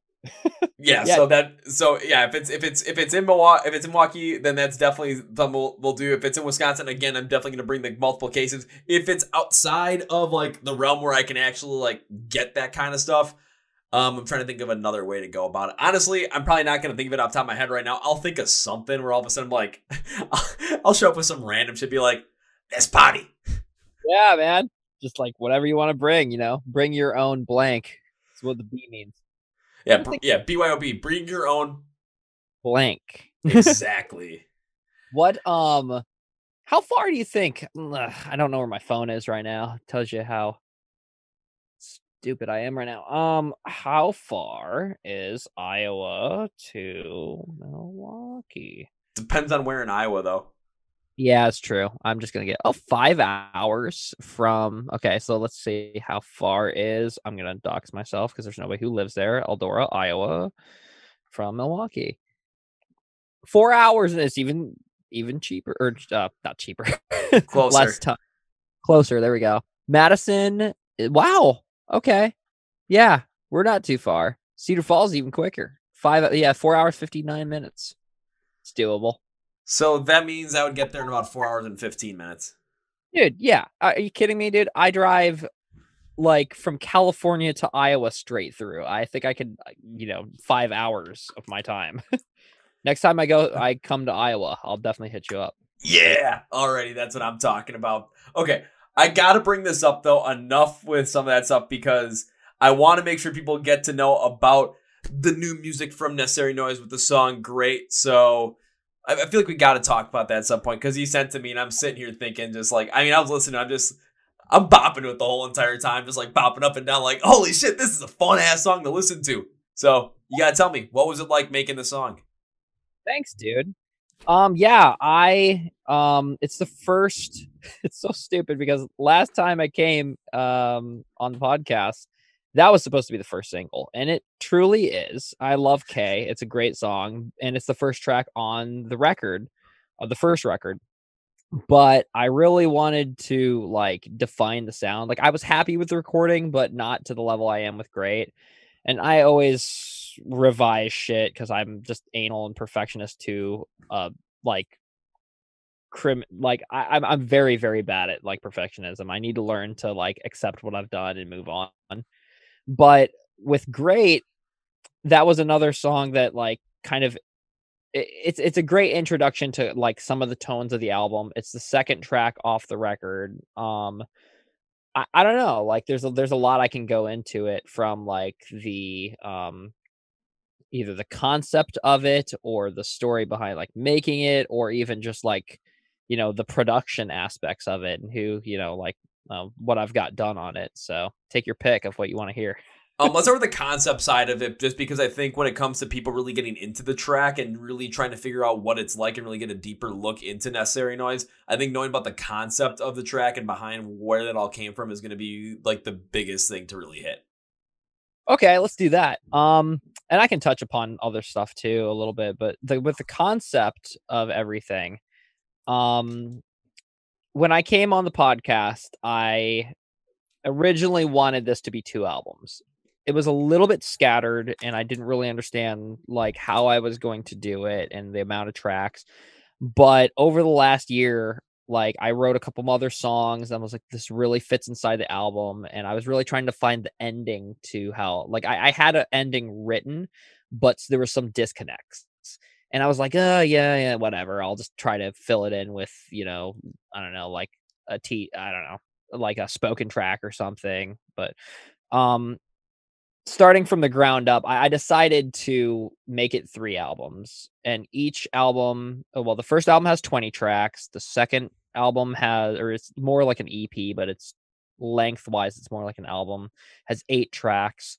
And then the third one, which is the final act, is it's 20 tracks as well. It's still the same concept that I came up with when I talked to you last time. I'll kind of like touch upon what the ideas are in that, but it talks a little bit about mental health. It talks a little bit about like a personal journey I went through and still kind of go through. But it also, I wanted it to be relevant to people with different stages of life as well. The actual storyline of the album, or for up to like the part I'm willing to discuss, just for, album wise. There's a character called the Dreamer, and throughout the first album, the Dreamer has, met what is called like an angel starlight creature that's referenced in K and in Great. It's hinted throughout the album the entire time that he's not able to really talk about his feelings. He's very insecure, and he's trying to figure out his stage in life. He's a little bit younger at the time, and he has kind of this glowing inner demon inside of him that kind of burst out inside about, I don't know, 5th or 6th track of the album. And it creates problems where he doesn't really know what's real and what's a dream, being a dreamer. And a lot of the latter half of the album involves him kind of like losing sight of what's real and losing, hope in himself and faith in himself, and losing his friends, and losing, a person that he holds close to him, and losing like this angel starlight, which the angel ties in for different ways. Not to put like I'm not putting a person up on a pedestal. What I'm trying to do is like kind of show the distance inside, that she only really appears to him in dreams.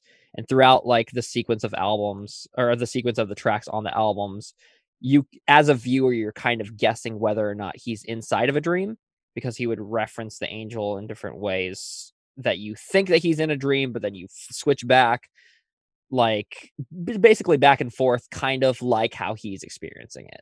So it's kind of convoluted. It kind of makes sense when you look at the lyrics. And then very importantly, I wanted all the tracks to stand out in a way that doesn't like alienate the audience, so that each track is good by itself. But if you add it up and connect the dots, there's a lot of thought put into it. And there's a lot of like, I don't know, like a lot of people, I liked that when I was a kid. I don't know about you, but if you're looking at concept albums or like stories, like, or movies even, you would see all the Easter eggs and you'd get into it if you're really into it. And that's what I wanted to provide. So. Well, especially with like, I mean, I'm gonna use movies as an example, especially with when kind of like we were growing up with the big thing being all like the Harry Potter movies, and now recently, the past like decade, everything with the Marvel Cinematic Universe, like all the Easter eggs that people point out. People definitely enjoy diving into something that deep and finding certain things about these different tracks and different, just the overall concept as well, to just figure out different points in it, to connect the dots, and overall just to understand the story behind what's going on in the album. Yeah, 100%. Like I've always been attracted to that kind of stuff. Just seeing like, even before, I don't want to say the internet existed, but like when you couldn't find that stuff on the internet, and now you look it up on the internet and you'll find stuff you didn't know about it before, that you even you're like, wow, that's amazing. And they still find, all those stupid BuzzFeed articles, but like you find like, oh yeah, 15 years later, this thing pops up and you never noticed it before, this hidden theory, and it's like, and it's cool. And I really wanted to try to have that insight to try to make it. And even, I don't want to say daily, but like weekly, I will come up and be like, oh shit, that's really cool. I should modify that lyric. Could I change like this little thing to fit this a little bit better? Not always as drastic as that, but I'll make connections of stuff I even did prior, which that's a conversation itself. What I won't get into too much, but it's amazing.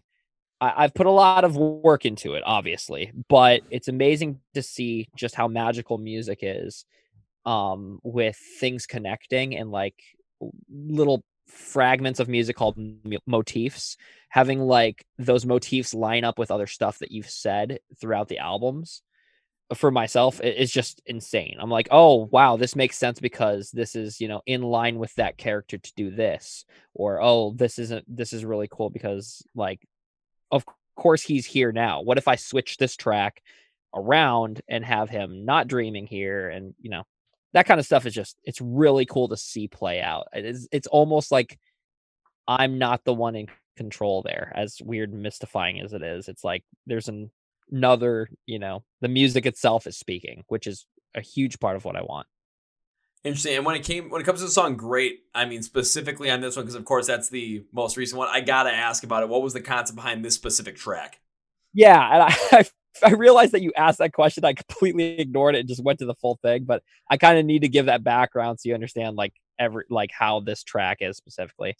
So on K, I'm just not answering the question. On K, it's mostly about like, do you think of me as I think of you, or like, does this person really understand how I feel about them?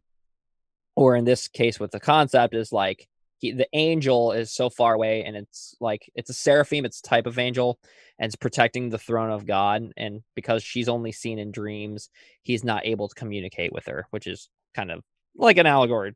Yeah, whatever. In Great,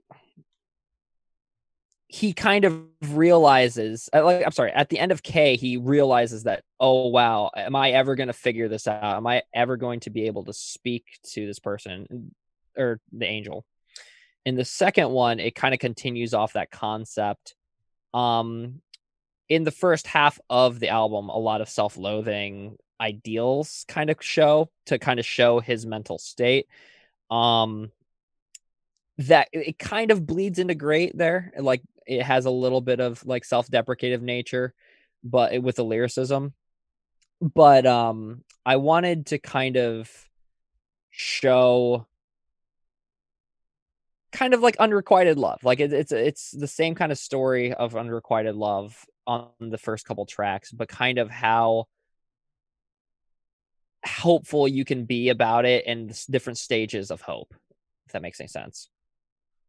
It kind of does in a way. When I was listening to the track, though, I think I picked up on something a little bit different, though, because when it comes to really diving deep into a track, the first thing I was trying to figure out is, okay, what is the message being told? What's the story being told behind this specific track? Because then if you understand the message, then you can easily see a lot more where the instrumentation is going, where the vocals are going, to really maximize on the expression of that story, the expression of that message, and just to really feel where the artist is coming from at that point. And I mean, when I looked at Great, one thing I've been kind of just picking up on certain things. And I think a lot of it also has to do with how we relate to these songs, to our own experiences as well with the lyrics, because again, you can have a different intent to it, like with the concept that you're going off of. However, for me, if I'm not necessarily picking up on that concept, I could be picking up on something rather similar in terms of the story you're trying to tell, but not the overall full thing. And that also depends upon personal experience as well. Where I was looking at this one, I was more on the relationship side, where you're like struggling to be open with somebody, and when they're asking you kind of like, what's going on? Are you okay? How are you feeling? And you want to express it, but you don't know how to, or you're struggling how to, just to try and get past. You're like, I'm just going to say I'm great. And that's going to be it. And hopefully that just goes away. Yeah. I'm going to be honest with you.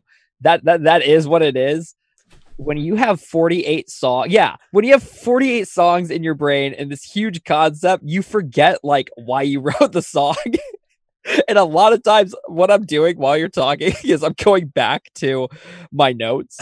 So a little thing that I did was I created I don't want to say a book, but like a guide for all of the stuff. And it's meant for an audience as well. There's some internal notes that are for me, but everything is laid out if you want to know the concept. I want to keep a little bit of the beauty of interpretation, like what you have, but I also want for the other people who want to pick up on it to do that. And so I'm reading through the notes and I'm like, yeah, he's saying what I'm trying to say there, but which is just not being able to communicate. Yeah, which is a huge part of the song. But another thing, I don't know if you picked up on this, is towards the end, I amp up a lot of different stuff. Like I add a lot of instrumentation, I add some solos, but I changed the chorus, not only the melody, but the lyrics, kind of saying like, it's more hopeful. It's like the chorus of the first two are like, do we find love in these unexpected places? Do we find love? And the last chorus is, we'll find love. And I take it up an octave and I do this whole thing and I elongate things and have this grand orchestration of crap. And I'm trying to say at the end of it that he's gonna try to communicate to this, person or angel or inside the concept I really think you're great. And that's actually, if you look at the lyricism, that's the actual first time he actually says something like, I really think you're great, like directly to the person. So, and then it kicks off to another track, and the next track he's, and it continues, and like it actually, there's something that happens in the third track where he actually finds her and is able to communicate with her. So it's a nice bridge, Not all, like, it's so funny because the first two songs I've released here are like this whole, oh yeah, unrequited love, ooh, pop punk, ooh, everybody's heard it. And I like these songs a lot. That's why I'm releasing them. But the album, it's just a short 2-song segment of that, Oh, absolutely. And when you're talking about the like little differences you put in there between different parts, especially towards the end with the chorus as well, the different octave in your voice was something that I picked up on right away. I did pick up on a little bit of the change lyrics a little bit, but I didn't necessarily pick them up on them fully. So I wasn't necessarily aware of that you kind of fully changed into the "Will Find Love" and really connecting with more of the character being more open and starting to open up a little bit more instead of just kind of being more show off and being like, I don't know how to express it, I'm just going to say that I'm great kind of thing. But just the grand instrumentation, especially in the bridge. Again, now I'm looking at my notes too, so I can do the same thing to you. Looking at the bridge, just how you amped it up and just the way you transitioned out of a couple of things where it was a lot grander, a lot more powerful, a lot quicker pace, a lot like a little bit like of a higher like a higher pitch in the guitars as well, just the tone of everything. I was like, man, this kind of reminds me of like how they transitioned out of the full-on bridge off of Welcome to the Black Parade, just how grand it ended up feeling. I'm like, holy shit, here we fucking go. That's awesome because we use that as a reference track a lot because this is kind of gets into the like orchestration of the piece. We maxed out Pro Tools at 250. No, it used to be 259. We had to stop it at 256 tracks. That's insane.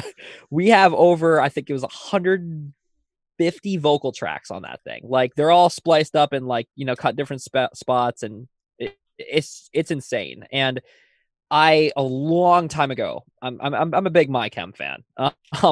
I read how Chris Lord-Alge, who engineered Black Parade, the actual album, said that he got Welcome to the Black Parade and it was also maxed out. It was like 128 something freaking tracks. I'll have to look it up. I have it bookmarked, but they maxed out track count on that thing too. And his sub people, like the people who work under him, had to submix the song into, I think, 28 or 30 something tracks before he even looked at the damn thing. He was like, I don't want to see it unless you submix it. So like there was like a children's choir and thing. And like, yeah, they just put it onto like 2 stereo mixes and like all the guitars were like summed into one thing, or like, it wasn't one, but whatever. But yeah, like, I definitely take inspiration from those guys. Black Parade was, I still think of the way that they did a lot of the orchestration on that was pretty pivotal for me as a listener. And yeah, definitely use that as a reference track. For mastering and mixing, I should say, not for like the creation of it, but like making sure that all the things are heard inside of it, which was a chore. We spent 5 months mixing and editing. It was nuts, man. Well, I mean, in fact, you definitely use that as a reference. You're trying to put that out there. And I mean, if that was something I picked up on, that's where you like kind of like use that as inspiration in terms of the overall how to produce this thing and how to mix it and everything, then you fucking did it. Thank you. That it's amazing you put that up there because it means a lot to me. It's cool that it bleeds off. Like I said, like music creation wise, it's not like Black Parade. Black Parade's much more anthemic and like grandiose and histrionic and the whole thing. But this is more of a pop punk tune. But the way I wanted the vocals to come out were very relevant to that. So we used that to figure out how to. Okay, well. We didn't want the guitars to sound like that. Like we tried to amp it up, like, all the different instrumentation, we wanted to amp it up in a different modern direction. But the vocal tracks, man, like if you listen to that song again and just try, I'm going to actually run a contest to see how many vocal parts people can pick up. And no one's going to get the number right because it's just astronomical. But I want to see how many people can pick up all the different layers of vocals. Like, we have like 9 ahs and ohs for just one short, like 1.5 to 2 second clip. And it took up like, I want to say 3 hours just doing the ahs and ohs. Like, it's so stupid. Well, now because you're giving me weird expectation to try and guess this, I'm going to put my guess as kind of a joke, but also might be right with 69.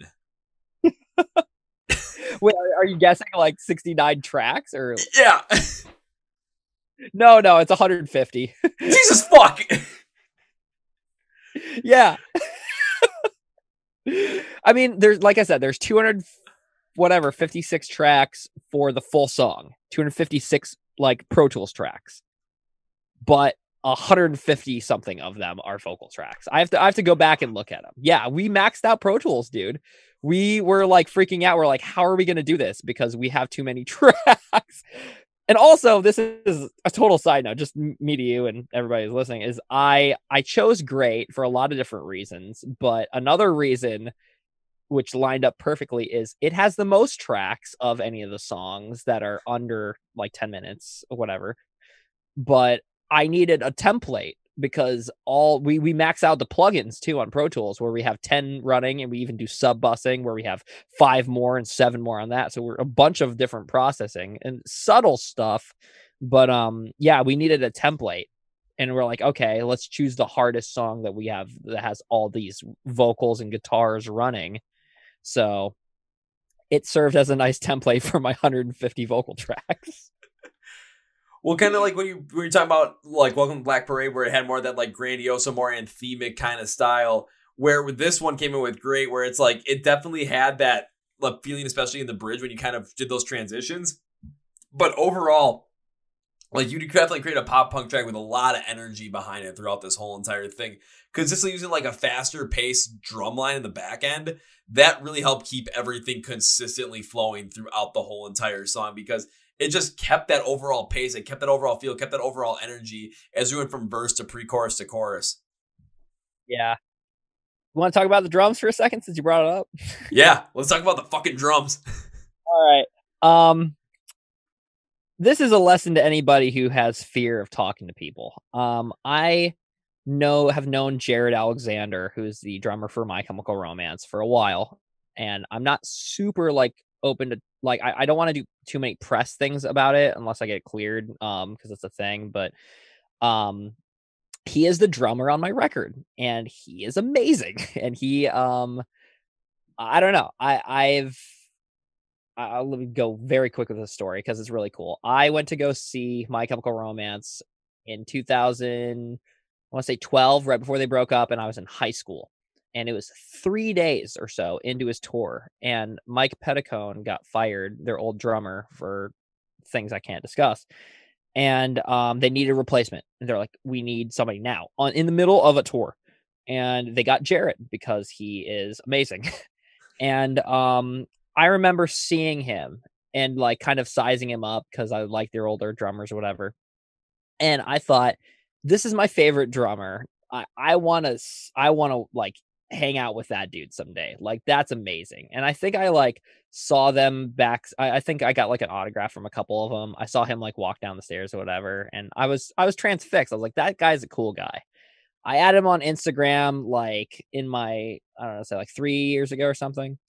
And one day I just straight up, like after having a communication with him, I straight up asked him, hey, like, could you take a look at my music? I'm really struggling here because I don't have a drummer, and I need some drum stuff done. I don't know if you could know anybody who would do that. And he took a look at it, and skipping all the details, he's the drummer on my record, and I love him dearly. He's a good friend of mine. The ability to have one of your favorite people and favorite musicians and drummers and bands on your record, supporting it, taking instruction from you, putting his own spin on it, is just the most surreal fucking thing in the world. It's like, it's so weird, man. And I just, I enjoy him. I was a little starstruck, but not really, because he's so personable that it doesn't really matter, you know, like he treated me like one of his own. And within the first couple days, we had inside jokes and stuff, and we've still been going and riffing on each other ever since.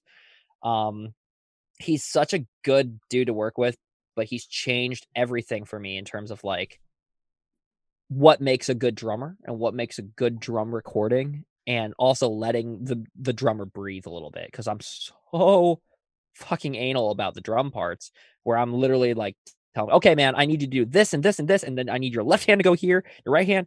And he was such a trooper that he did all of it. But sometimes like I just needed him to, yeah, man, feel the air out on this. Like, do your thing. You were the drummer I got on this. Go for it.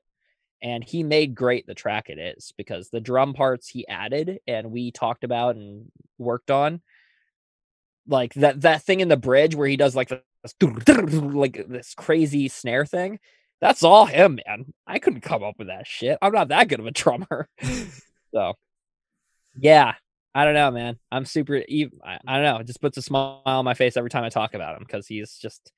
I've never worked with a musician like that. I do everything by myself, other than engineering. And having him come in and do that shit just blows my freaking mind. So. Well, I mean, again, when it really comes down to it, I know how much, especially when it comes to you writing this music and really putting it all together, recording and everything, it's pretty much all you at this point. But being able to take some direction from him as well, to just be like, okay, he knows exactly what you want, but he's been, like you said, better drummer than you are. So he might have some insight as well, where it's like, okay, I can see where you want to go with this, and I'm going to try and do this, where it's not going to be exactly what you wanted. However, it's going to produce the result that I think you want. Yeah, 100%. And, I do want to talk about Sean a little bit too with that, just in terms of shouting people out. I already said this a little bit, but he is crucial to this now, where I'm so glad I have a friend in him, because actually Jared introduced me to Sean, and he's like, take your pick, of who we want to go with for engineers. And I called up Sean, and I went to go visit him the night of the My Chemical Romance concert, actually, or the day after, I'm sorry. And I got lost and yada, yada. And I didn't know what Riverside, where the hell that was. And I went to go visit him. Shows me around. We go out for tacos and hang out like, pre-pandemic, like nothing, like we've been friends for years. And having a friend work on, I remember like 3 years ago when I was really stuck in a place where I was doing a lot of live shows, no recordings. And I thought, how the fuck am I going to get an engineer who is going to sit down with me and be as anal as I am, maybe a little less, because nobody's as anal as I am or whatever, on these tracks, and then allow me to edit and allow me to choose my takes and comps and allow me to be the other engineer in the room and the other mixer. And then I met Sean, and it was just like, and he and Sean and Jared are good buddies, and they go way back, and it was like having the best team in the world. Like, I don't know. It's like, I don't know, man. It's really cool to have those guys help me out with my crazy fucking shit that I like to do. And speaking on the whole anal thing, he is way more anal than I am, and I fucking love him for it, because I've never met anybody who's like, no, man, this needs to be like this, like this guitar, you need to hit this thing like it owes you fucking money. Like, let's do this thing. So, man, if it weren't for Sean, I would not have that song sounding as good as it was. No way. I'll say a quick note. Now you're making me think, if I was still drumming, that's pretty much my drum sound when I was a kid, when I was a drummer, was I hit every single drum like I owed it fucking, like, it owed me some fucking money. The amount of drum heads I broke that my parents had to help me replace. I mean, I was a drummer for like 4 years. I think it was probably close to like 20 or 30. Talk to me about drums. I didn't know you drum. I did between the ages of 10 and 14. Hey, man, drummer for life, bro. and like I was getting okay at it, but then it was somewhere. I was like, I was in grade school, middle school, so it was like I was always like, orchestral bands. I'm always on a snare drum. All of a sudden, there was like a jazz band thing that I ended up getting into, and was playing a lot of just doing a lot of like simple stuff on a drum kit. All of a sudden, 8th grade rolls around, and I jump out of that, but I stuck with drumming, so I was taking lessons from somebody else here in Milwaukee. And oddly enough, he's in like this like weird like Vegas style like local band here in Milwaukee that my cousins absolutely love, and I had no idea about it until after I stopped taking lessons from him, because I stopped when I got into high school to the fact that I could either spend like folks of my time, like any extra time I had, because I also played playing soccer or drumming, and I was much bigger into sports that time, so ended up sticking with soccer. And as it could have been to continue drumming, I'm glad I went with soccer because I love playing the sport. I still play it if I can. But I'm also thinking, like, if I stuck with drumming, I could have jumped potentially into all this stuff a lot sooner. But, oh well, I'm here now. I'm learning all things about you. A lot. I didn't even know you like soccer like that. That's cool. And I'll put it this way. The two songs I was the best at playing when I was a kid was When I Come Around by Green Day. And this might throw you off, though, but I got really good. I cannot remember how to play for the life of me anymore. I got really good at Chop Suey. I don't know. That was the weirdest thing in my. I was like, I bet he's not going to say Chop Suey or some System of a Down song. That's fucking weird. That was weird, dude. That's like, I almost spit my water drink thing back in. Holy crap, that was weird. That was like, I was going to say Chop Suey. That's so weird. Out of all the songs, like the thing is, like I can exactly remember, like I don't remember like what to hit, but I remember how it went. I remember the. It's funny because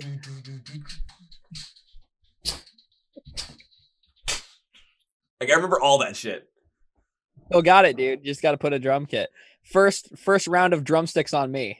I got round of drumsticks. Oh, I got a funny story for you then, because it just happened in February. It was Super Bowl Sunday, and I was over at my parents' house watching the game with my dad. And I was sitting on a chair, and like my foot kind of slunk in between the chair, and I felt like something that didn't feel like it was supposed to be in the chair, but it felt like a hard kind of like rod shape kind of thing. And I felt the other side, and there was nothing there. So I'm wondering what the heck fell in between this chair. And I pull it out, and it is a Vic Firth drumstick size 2B. Man, those are man sticks, right? Sexist, but those are the big boy sticks, man. And I started laughing hysterically. And my mom came downstairs. She's like, "Kevin, what are you laughing?" I'm like, I held up a drumstick. She's like, "Oh my God, is that a drumstick?" I said, "I've been looking for this drumstick for 9 years. 9 years. I had no idea where it was. I thought I lost it. And it was in this chair that we have moved around, that the cushion has come off multiple times. How? And now I have my original pair of drumsticks were always 5A, but I'm like, no, that was my favorite pair of drumsticks, was a Vic Firth pair of 2Bs with the nylon tips. And I finally found the other one. That's amazing, because it makes me wonder how many guitar picks are stuck under those couches, different places in the world. Because a drumstick, what am I measuring here? No, a drumstick is a drumstick is not a small thing. Fuck. Okay. A drumstick is not a small thing. Like, how would a guitar pick, like there's probably thousands of those things stuck underneath my couch somewhere, like the fact that a drumstick got lost for 9 years. I'll tell you this though, if I ever pick up drumming again, if I get like an e-kit and put it in here or something, I'm not buying sticks. Because I still have all my old sticks. I have them somewhere in my parents' house, and I'm pulling out the 2Bs. That you should, man. They're all chunked up though too. Don't get me wrong, they're all chunked up at because constantly hitting on the rims and whatnot. But I don't care. I want to use them again. Absolutely, man. I have an electronic drum kit that I have banging around. If you ever come up to the Bay Area, well, actually, I have a full drum kit in the room. What am I saying? Yeah, that's one of the places you need to travel is the Bay Area, because I have a spare bedroom, man. So there we go. Also, okay, so enough with the drum stuff, because I'm just gonna say it's taking a look at the time, just because I know with the podcast, I love talking about it. I just want to end up being able to wrap up with great as well before we send each other on our merry way, because you've worked so hard on this track. You've had help from those guys. And when it comes down to it overall, again, I've listened to the whole thing multiple times, ran through it, And I always put the little overall tie-in at the end of it. So when I look at the meaning, the instrumentals, the vocals, everything you said about it definitely hits. And I wrote, overall, Jordan's created a song that really gives a great addition to the pop punk genre. While the instrumentals really stand out as a plus on this track, it is his work matching up his vocal changes with the overall guitar tone changes throughout each part of the song that creates a more dynamic sound and feel that flows very well. Check it out when you get the opportunity. So everyone, if you're listening, just wait till the podcast ends and then go and check out the song. Heck yeah, don't close out of the podcast yet. But yeah, absolutely. That's a great write-up. Thanks, man. You do my bios from now on.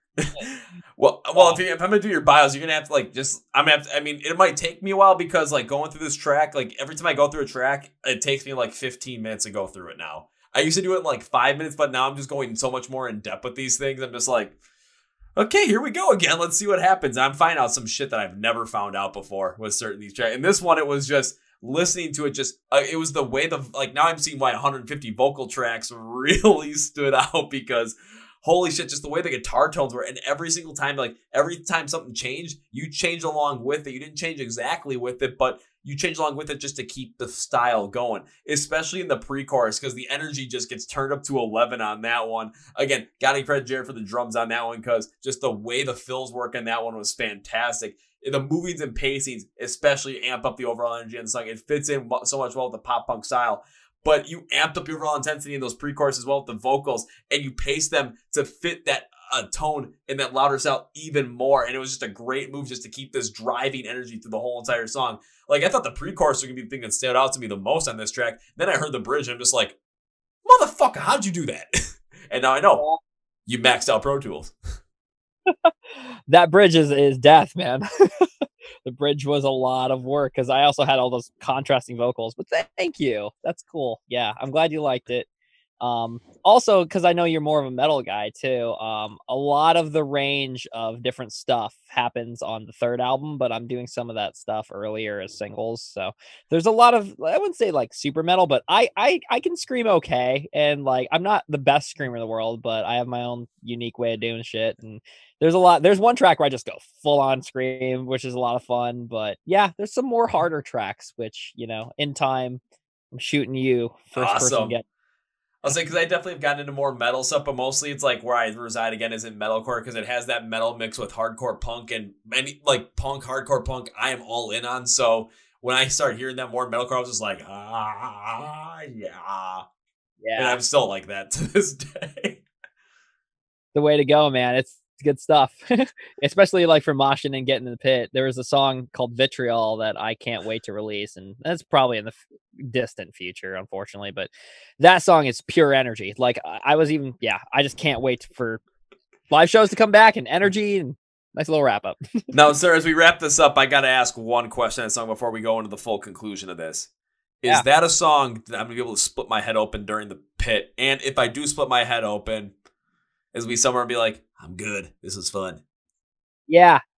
I used to do Wall of Death to that song. There's a middle set. Hold on. Oh, the puppies need to come in. Yeah, they're chewing up my toys right now. So they're going to come in a second when we do the conclusion. But that song I used to do the Wall of Death on. There's like this middle section where I'm like, okay, you this side, everybody. Like when the thing kicks in, go. And it's a lot of fun, man. I miss doing those kind of things. I'm just being a part of those things. Almost broke my nose to be able to lead one side of the Wall of Death, and it worked. And the kid that almost broke my nose, I locked onto him and I leveled the shit out of him. Of course, picked him right back up. We were all good after that. Let me get my dogs. Come here. Come on. Oh, there's the one. Are we gonna get the three? Come on, Emerson. Come on, buddy. Come on, teddy bear. Let's go. Oh no. There's the two. Get two. Dude, you want? Yeah, don't get between Teddy and a cheeseburger. Come on. He's the fat one. Come on, Teddy. Come on, puppy. Come on, fat dog. There you go. That's a buddy. All three of them. All three. There they are. They've grown up since you last saw them, dude. They have. Yep. Hi, guys. See? Yeah. Get me attention. They say like dogs pick up chicks, but they also pick up viewers. TikTok likes dogs. Oh, I'm definitely gonna use like a still shot of this with the dogs as a piece of the promo because it just works. Look, ready? Woo. No. No. Well, all right, Jordan, as we conclude this podcast, one of my favorite things to do is always give you a chance to say something at the end of this. Plug whatever you want, say whatever you want. So, Jordan, right now, the floor is yours. Do I own the floor, really? No. Try to be smart. I don't know. I gotta pee really bad. That's my plug. No, yeah, check out Great on all the streaming services and stuff. It'd be sick. Tune in Necessary Noise. Let's see, I don't know, Facebook, Instagram, TikTok, Snap, whatever you guys use. I try to be on it all. DM me, if you like the song, awesome. If you don't, I'm so sorry you don't. But yeah. This is Teddy. This is, which one are you? Freddie. This is Emerson. I'm Jordan.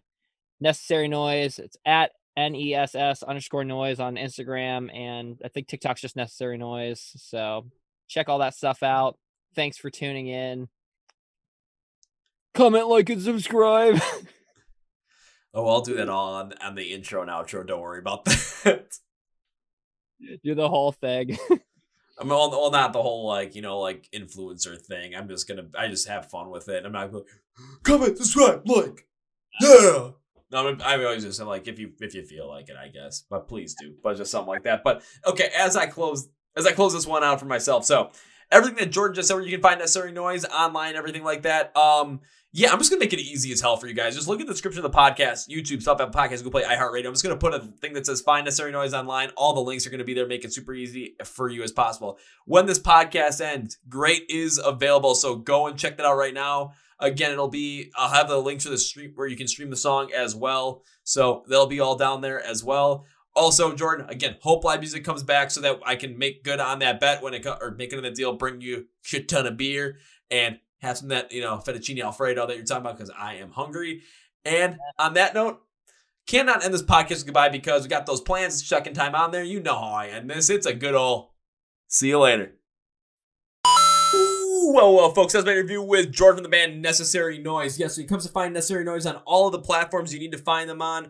Facebook, Twitter, YouTube, TikTok, Instagram, any other thing we can find, and along with Great as well. Please look at the description of the podcast for YouTube, other Spotify podcasts, we play iHeart Radio. I'm going to have all the links under the Find Necessary Noise description. Also, please make sure when it comes to the podcast, MSOTD Rocks, you like us on Facebook, Twitter, Instagram. Subscribe to YouTube if you're not. If you're listening on Apple Podcasts, Spotify, Google Play, iHeart Radio, make sure you're subscribed as well. Honestly, I would do the whole entire leave a comment and subscribe for the algorithm and all that stuff. But you know what? I'm just going to say, yeah, please do that. That'd be freaking awesome. And I hope you guys enjoyed this episode of the Chord Progression Podcast because we're just going to keep making episodes like this where we're just going to have fun, have a great time. And on that note, that's going to be for me, guys. Thank you for watching and listening to the Chord Progression Podcast. My name is Rocks and Rock and Roll Thrive. My name is Kevin, and you guys know how I end every single one of them with a big, healthy, and hearty see ya. Yeah.